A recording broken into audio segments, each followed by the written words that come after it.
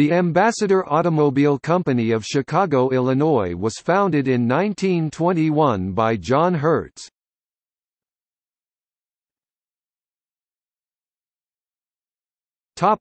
History.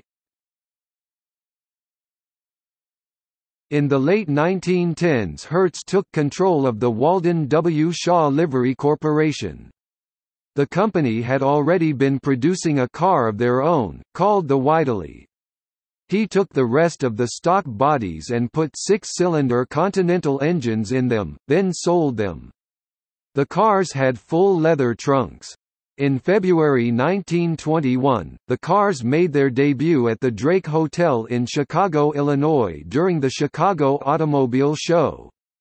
A 4-cylinder car costing $700 was announced in October of that year, but it was never made. After the original Whiteley stock was used up, a smaller car was designed. After 1925, Hertz named it after himself.